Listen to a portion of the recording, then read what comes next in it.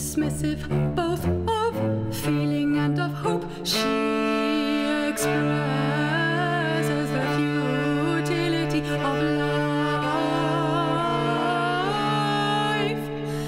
She expresses the futility of life.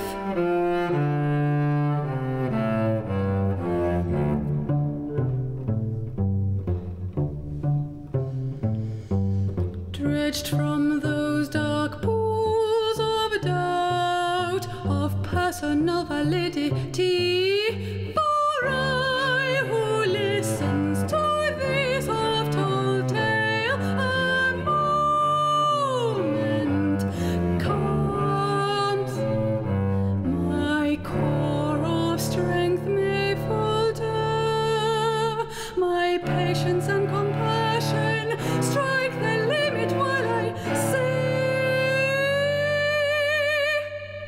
I understand your lot.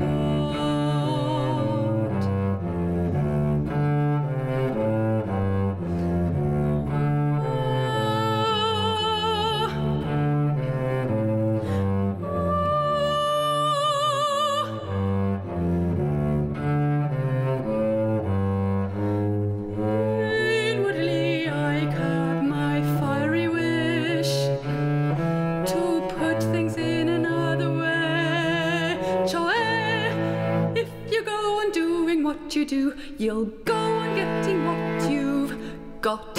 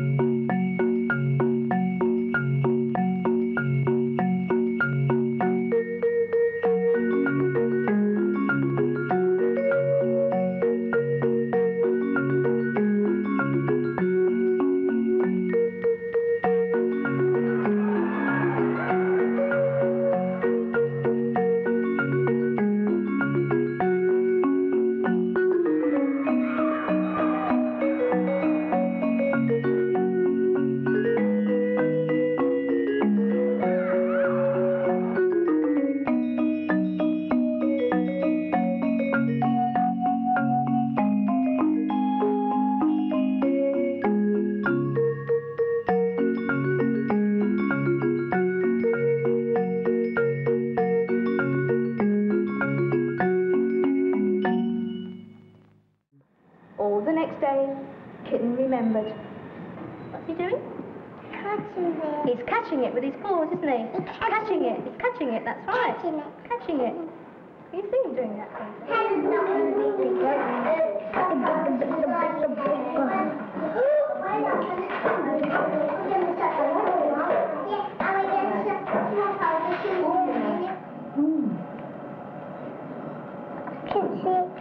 kid. Oh, why does that finger look so big? Because it's bigger than the others.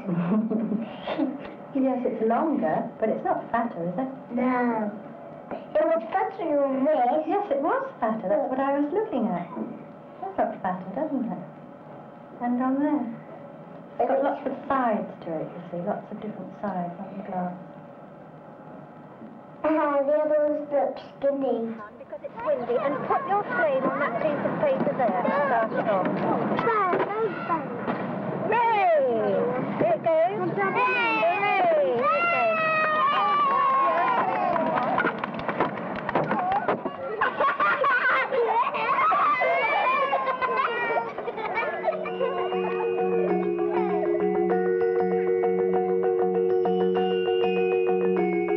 The child is father of the man.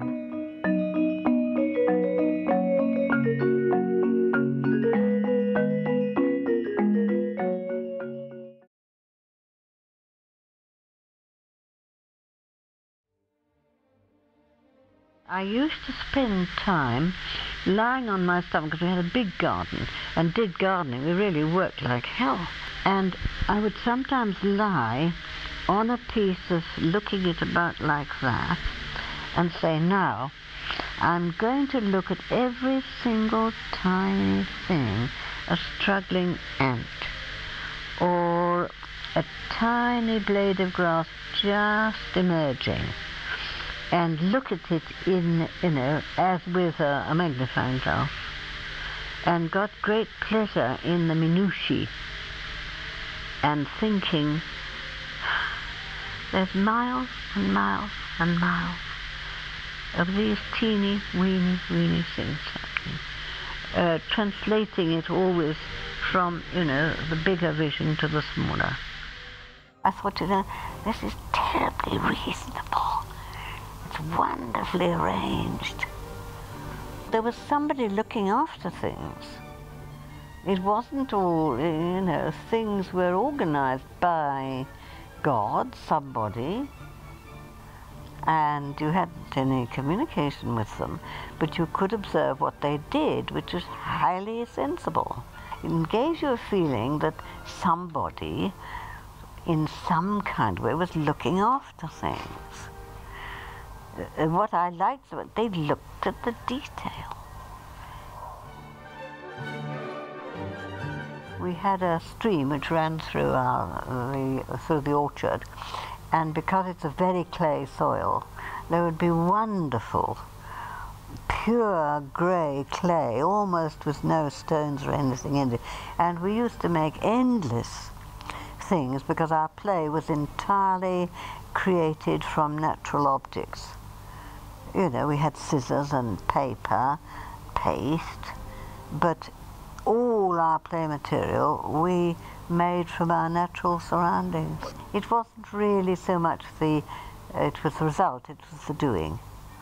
And endless dams and grottos, and all decorated with where you could sometimes turn those pearly, shiny stones. So that it was really using natural materials in this kind of creative play, because they were what they were. Nobody fussed because we had a saw and chisel, and nobody got hurt. I don't remember anybody ever hurting themselves. Penknives, oh yes, everything like that, and making furniture out of acorns, acorn cups and so on, so that I had the advantage which I imagine very few children have now, of being thrown on our own resources and really left alone by the adults. The stimulus to the whole body in terms of the excitement of making contact, choosing, handling, sucking, mouthing, banging, these objects, not only was the sensory experience which came directly through the hands and the eyes, but also the whole of the body. Toes and feet are in active movement because of the non-differentiation of neurological non-differentiation, which is characteristic of that age. We do not have, we formulate it, we live it in a different way, but a total respect for their experience, both heights and depths, and that somehow this keeping in touch with the incredibleness of wonder, if you like to call it that.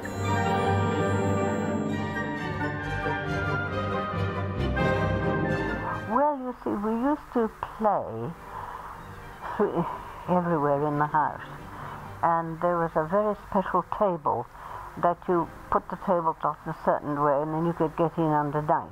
And so that became the cave, whatever it was. And we did endless dressing up and plays. We wrote our own plays. Well, I was interested in spatial relations, and to drawing, and to positioning of where a chair was, where a vase was. Yes, and the changing emphasis of light and shade as the evening drew on. And of course having this large garden and a field and an orchard, you could get right away. The adults hadn't a clue. I mean, I sometimes look back. Well, you couldn't do it now, but you did then.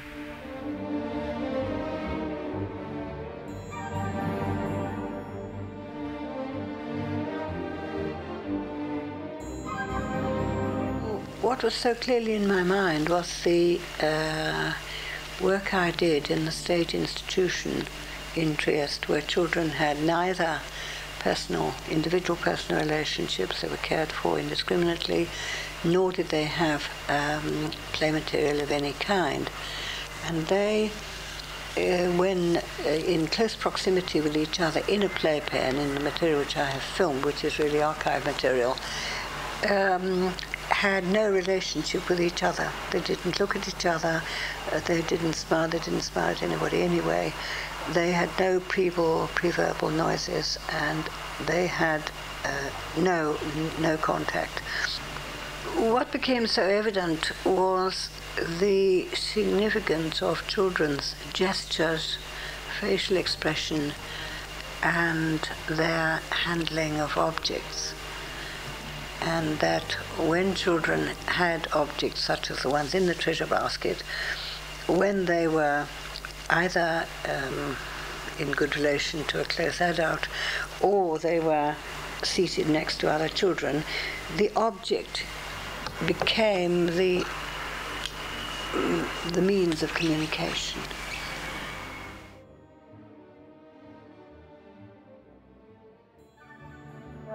To live, we're in a body. Some people feel that you go and live somewhere else. Your spirit, undoubtedly what we call our spirit, the person we remember when they're away on a holiday or something, and we think about what they look like, or if they're away for longer, you have a photograph, and explain that we find ways of sustaining these relationships as best we can. And a lot of it is tied up with the fact that we really don't know.